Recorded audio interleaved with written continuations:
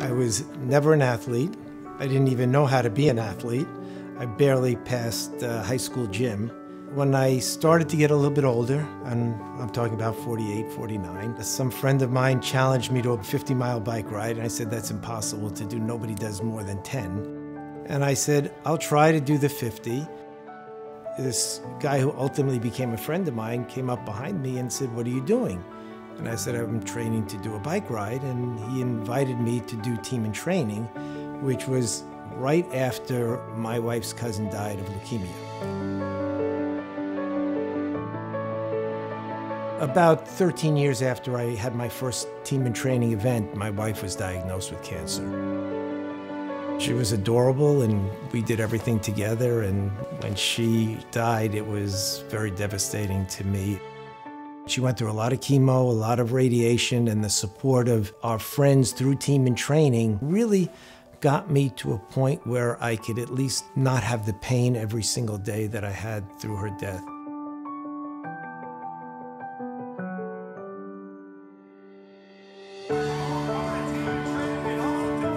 One specific experience that I had in Chicago, Stacy was a running partner of mine, and this lady comes running out to us for no apparent reason.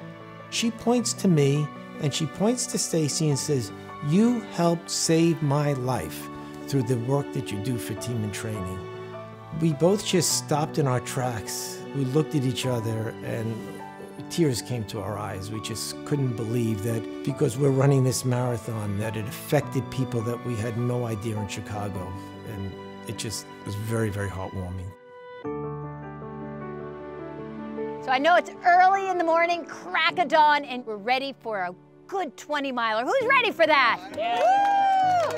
As we run today, think about those in your heart that we run for. 1, 2, 3. Go team! Woo! It's about 11 years ago. My wife went to a new doctor in Massapequa. She said, well, maybe you should go get checked out. So I went to her doctor. And he said, oh, your white blood cell count's a little high. So he says, I'm just gonna send you to the oncologist just to check. I went into a waiting room where there was, I came to realize everybody has cancer here. And she comes and tells me, oh, you have leukemia.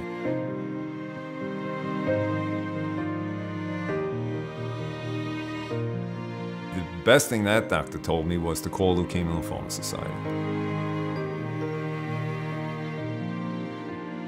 I just felt a relief that someone else on the planet had this CLL diagnosis, and I was not the only one out there.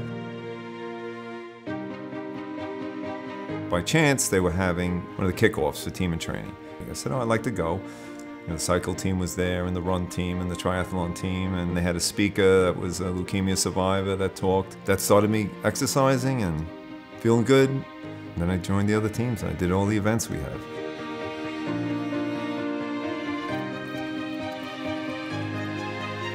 Until now, I haven't had any treatment other than exercising with team and training. It has been my medicine.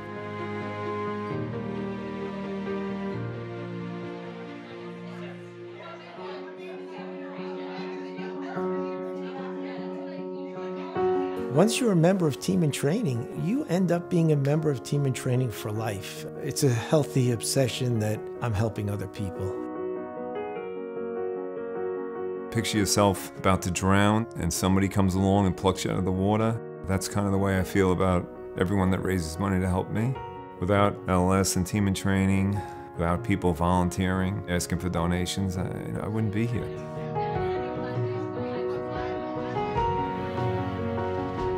The best gift I think I give my kids is the gift of running. They'll stay strong throughout their lives, I hope. I wanted to get them involved with team and training because I figured if my diagnosis went sideways, that they would be taken care of by my teammates. I do this as a dedication to my wife and to help other people to know that we are a community, we need to stick together, and it's critical that we stay that way. People on the team that come out that fundraise because they're just great people. It's a special person that can do that.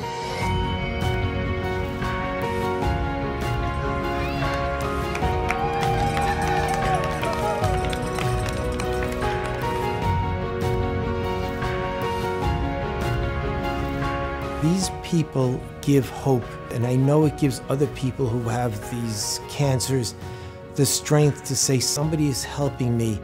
LLS is behind all of us, and I'm proud to be part of that. Anytime you wear that team in training singlet, people thank us for what we do. They recognize who we are, and I'm proud to wear the shirt.